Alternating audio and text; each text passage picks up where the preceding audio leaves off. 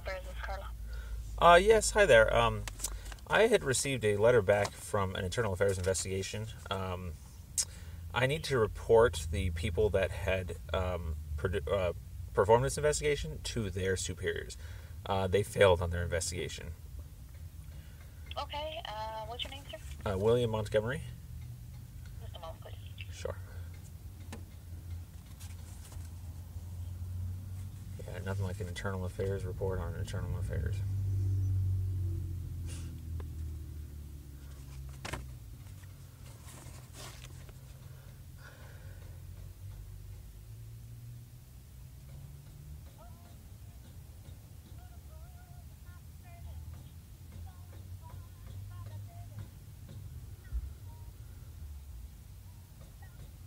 Hey, you know how it says here, David? It says they do not have a William? rest. Yes. Do you have a case number? Yes. P for Paul, 2017-0044. 20044? Uh-huh. Okay, hold on. Anyways, Dave, they say they do not have the arrest powers, which is wrong. They have citizen arrest powers, but can detain people and request the police if they believe a crime has occurred.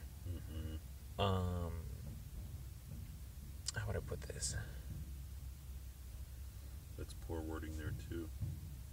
Yeah, I had a really way to word this.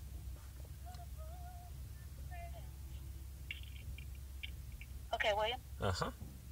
Does it say on the bottom of your sheet that it's Office of the Independent Monitor?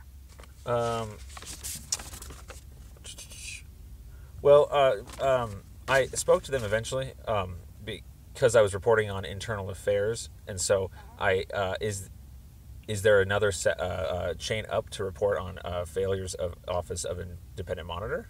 Oh, so you want to complain about the monitor? Well, it's real basic, and I could say it in like one sentence to you. I caught security guards in DU basically posing as officers of the law, using detaining powers as if they're cops, like reasonable suspicion detaining powers. That's all it is, and I reported that to Frazier, and everybody up the chain, Frazier and Internal Affairs now, that I reported Frazier to, because he initially struck this down. Basically, everybody is ratifying, or effectively ratifying, that security guards can have the power to detain with reasonable suspicion. Obviously, a super big no-no. It's like a private person like me. I don't have the power to detain people. You don't. That's what cops are for. So I need to report this to the people that are higher than an Office of an Independent Monitor, because they themselves don't know the law to hold Sergeant Frazier and the police that night accountable.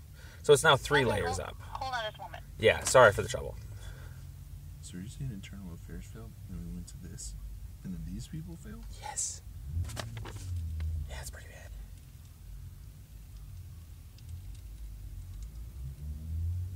But anyways, Dave, what I was saying was, it says, but they can detain people. Okay, so it would be the Director of Safety's office. Yes, that sounds awesome. Is there a particular name of somebody in that department I should know?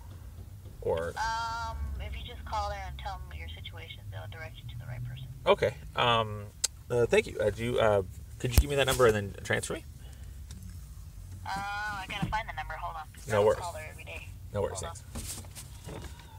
Okay. Anyways, Dave, it says right here where they're saying like, yeah, but they can detain people if they believe a crime has occurred. Security guards never claimed that a crime had occurred for their original detention. Yeah, those ones didn't even do that, so that's a lie right there. Yeah, I don't think these people realize that the whole situation had been resolved favorably, at least with regards to the detention, and then we called them. Okay, ready? 720-913-6020.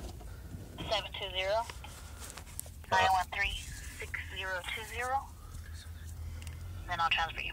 Awesome. Thank you very, very much. I appreciate it. You're welcome.